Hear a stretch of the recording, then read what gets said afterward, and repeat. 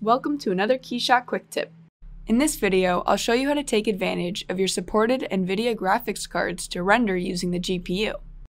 This will unlock performance improvements depending on your hardware configuration and scene setup. In KeyShot 9, you now have the choice to render using either the CPU or the GPU if you have an NVIDIA GPU built on Maxwell microarchitecture that supports CUDA compute compatibility 5.0 or later.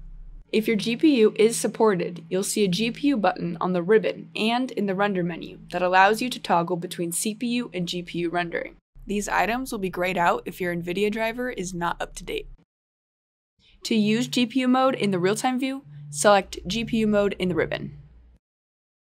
When GPU mode is active, the CPU usage dropdown in the ribbon will be replaced with a GPU usage dropdown, listing the available GPUs. You can see that on this machine, I have a Quadro RTX 5000 and 6000. Both of these cards will be rendering different aspects of the image depending on their speed, but as you can see when I pull up the heads-up display, by default when you have multiple graphics cards, your max memory will be limited by the lowest value. In this case, my max is 16 gigs, and that's being pulled from the RTX 5000. I can allocate which GPU to use within the usage dropdown. So if I select the RTX 6000 instead, the GPU memory will switch to 24 gigs. If the GPU runs out of memory, KeyShot will revert to CPU rendering. But with an upcoming KeyShot feature, you will be able to NVLink GPUs for extended RAM. Here I have the render dialog options open. If your GPU meets requirements, you'll have the ability to render in GPU mode locally for default and background render modes, as well as send jobs to network rendering.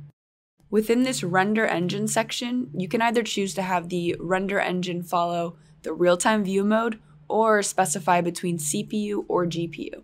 When I select default GPU mode, I can open this usage dropdown in order to select which graphics cards to use for rendering. If I select both cards, KeyShot will split the job between them, which will give me a faster output. Even if your GPU does not meet requirements, you can still send jobs to network rendering in GPU mode. Just select GPU mode in the render engine section. It's also important to know that visual and feature parity are matched between CPU and GPU mode, aside from a few limitations, and that's including the cutaway material, rounded edges, and render NURBS. Most of these limitations will trigger a warning icon in the real-time view. Click on that icon for more information about what parts of your scene are impacted.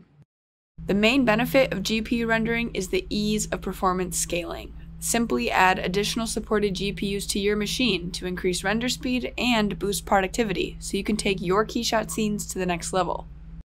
Thanks for watching this KeyShot quick tip. Let us know your thoughts on this feature in the comments section below.